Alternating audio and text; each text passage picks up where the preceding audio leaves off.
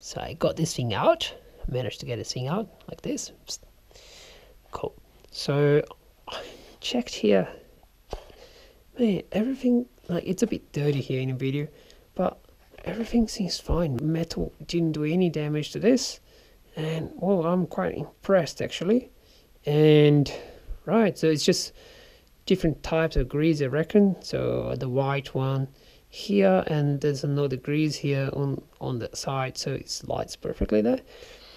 That means that the whole problem was actually this tiny pin. Right, got in a website, and then I have some problems. I don't know if you might want. They have two versions, like old model, new model. No idea, man. No idea if you might want. It's a new or old model. Have no clue. Right. So all I did, they recommend, look, you're gonna check in your frame here. You're gonna check the year and the month that it was manufactured. So 1410 means that it's from 2014 October, right? The first 4 digits. And then, yeah, and then apparently, like, this is the new model, but the plastic protection, this one here, in a different website, it shows us an old model. And I was like, wow, so which one do I have?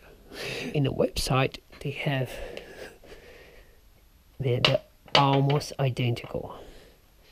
How can you tell the difference between them, right? And I was like, right, so I've got a problem. I can't identify which one is the one that I have here in my motor, so I actually had to buy both. So I think they cost me like a $15 or $20 each, no more than 25. I don't remember at the moment. And yeah, so I got both work with the same gear, right? But they are different. One is stronger than the other. The new one is just apparently stronger than the older, right? So, and so if it is got a problem, probably cause a problem in this thing here as well. So I checked the gearing here. It seems fine, but a bit rounded. Well, like, if you're gonna open and do a major service here, and I saw some water coming inside here because of this cut here on the seal. So so there is a chance that I might get water here inside of this thing. Right, so I got this thing out.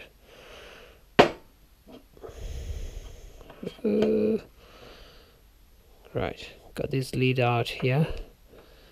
Cool. And then here you got 5 screws and 2 holes. See the tiny one here? And it'll be the same system. You get one of the screws, one of the frame screws, put one here, one on the other side to pull this thing apart, because again, you got a big bearing here. So the bearing is always stuck in with a lot of pressure, right? So you get this thing out here, and then you have access to the freewheel. Oops. So that's the thing that actually, when you're pedaling or when the motor is working, that's what separates your like the pedals to the motor, right? And here you're gonna inspect this.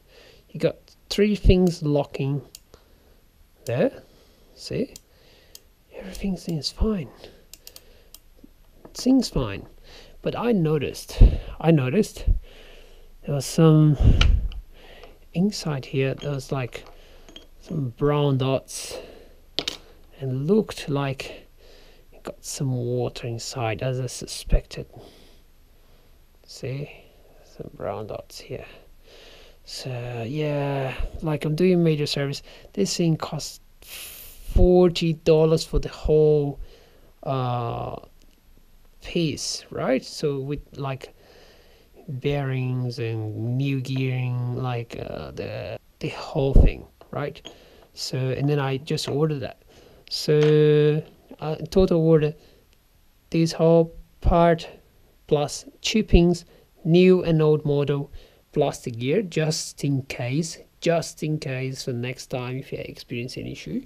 So I just ordered, which was like, again, another 20-30 bucks, and it comes from China, from the US. It's almost the same price, right? Cool.